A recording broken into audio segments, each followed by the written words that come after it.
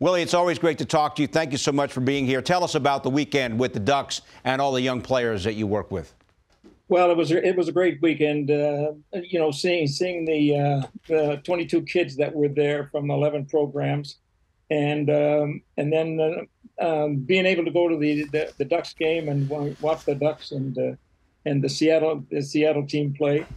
Then the next day we're over at Angel Stadium and watching the Angels and the Boston Red Sox. So it was just a fun weekend, and I'm sure the kids just had a great time. And I personally had a great time seeing the kids and talking to some of the directors and seeing how the programs are going. Willie, last time we were together in Boston, you didn't have your skates and I didn't have mine, but I know you wanted to put yours on. Did you have the itch to put them on this past weekend? And did you put them on this weekend? No, I didn't put them on, but I had the itch. It's always nice to get out there, and be able to give those boys and girls a hug or a handshake. But yeah. No, I was up in the stands and watching them, and then you got a picture of one of the boys and girls that had a pair of the Willie O'Ree skates on. Sweet. And I hadn't seen them on any of the kids before, but it sure looked good. Well, you've been in Southern California a long time, and you played there. Now we've got multiple teams in the California and down in the South. What are your thoughts on, with what you're doing, the impact you guys are doing, and the growth of the game with the youngsters throughout the southern part of the states that we, really in the last 15 years, it's just exploded. And you're a huge part of what's going on there. What have you seen regarding that, the growth in Southern California? Well, first of all, there are more boys and girls playing hockey today than ever before. The rinks that have been instructed in Southern California, especially up in the Orange County area, and the kids are getting the opportunity to get on the ice and practice and just have a great time. When I first came with the NHL back in '96, there were only approximately 5 or 6 teams operating in the diversity program. Now there programs into the 30s, but it has grown over the years, and it's just nice to see the boys and girls getting the opportunity to get on and play a sport where they hadn't had the opportunity to play before. Willie, Jackie Robinson Day is coming up very soon. In fact, on April the 15th. Talk about your experience of meeting him as a young, up-and-coming hockey player. What was that like for you? Oh, it was great. I was 14, and I was playing hockey. I was playing baseball in my hometown, Fredericton, New Brunswick, and played shortstop and second base. And we won the championship that year. And the reward was our team was to be taken to New York to see the Empire State Building, Radio Music City Hall, Coney Island. And I went and saw the Dodgers play. Went after the game, went down to the dugout, Mr. Robinson, shook hands with him, and I told Mr. Robinson that I not only played baseball, but I played hockey, and he didn't realize that there were any black kids playing hockey. But I said, yes, there are a few, Mr. Robinson, and shook hands. And it was just a great feeling to shake the hands of, the baseball player that broke the color barrier in 1947 with the Brooklyn Dodgers. And then I was traded to the Los Angeles Blades in the Western Hockey League in 1961. In 1962, the NAACP had a luncheon honoring Jackie Robinson at one of the local hotels in Beverly Hills. I received an invitation through the hockey club and went with 2 other players and the coach of the team.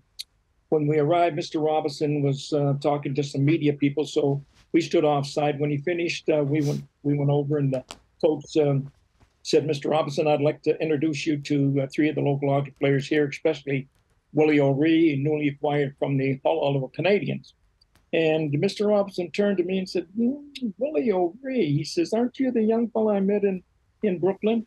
So he remembered me from 1949 to 1962, and I mean, it just made a big impact on me. Speaking of big impact, Mike Greer's had a big impact in his family, obviously, on the NFL football side and on the NHL side. And now Greer's the general manager of the San Jose Sharks in your home state there in California. Give us your thoughts. Give us your thoughts on him making history there, but also, take it away. I knew Mike, as a hockey player. We did a couple of hockey clinics together. and he was just a beautiful human being, down-to-earth human being.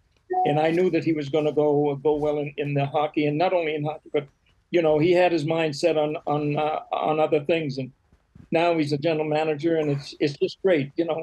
When I was with the diversity program, and they said, well, why isn't there any more black hockey players? Why isn't there any more general managers and other people of color playing and being in these other positions? I said, well, there will be.